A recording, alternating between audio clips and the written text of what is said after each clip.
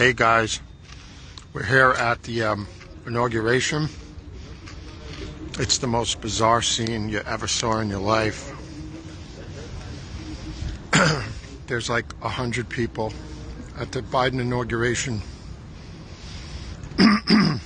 And it's dystopian. So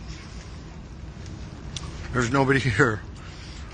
There's like more people up here with the press overlooking the Capitol than there are at the inauguration. We're here with Fox News and CNN, and this guy Eric is great from TBN. He's a Middle East correspondent. Really great coverage. Conservative. So again, it's freezing here. It's like 25 degrees. It's snowing. Kamala Harris and Amy Klobuchar just spoke. There are more people at the West Palm Beach airport waiting for Trump than there are here at the inauguration.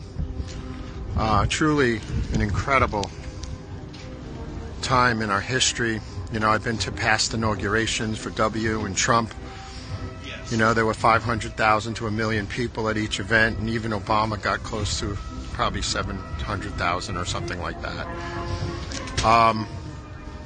It's eerie. It's the first time Biden got thousands of people to his event, but they're all National Guardsmen who are forced to be here. There is no security threat down here. It's just a lie.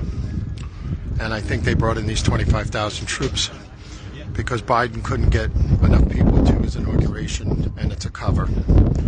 It's very sad. I was going to come on here and try to be funny, but I'm actually sad. This place is a ghost town. All of DC is a ghost town. Their businesses have been pummeled by these lockdowns and all these problems. And, the truth is going to come out. So Biden's going to leave here and go over to the Tomb of the Unknown Soldier. Then he's going to go to a big party run by Tom Hanks and his wife at the White House. I'm trying to hold back the vomit.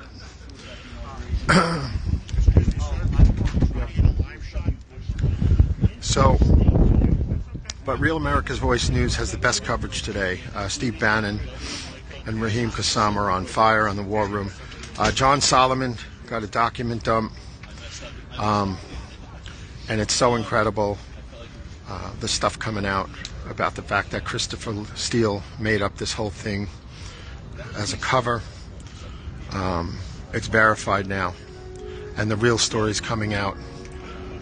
That the whole Russia thing was a setup. So they're playing the national anthem at the Capitol right now. Again, there's nobody here.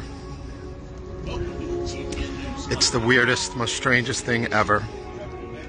And I wonder if we're ever going to be allowed to assemble outside of the Capitol and the mall again. So stay with us. Turn on americasvoice.news. We're the only ones telling the truth, except for one or two other networks. And we're going to stay with this, okay? I'll catch up with you.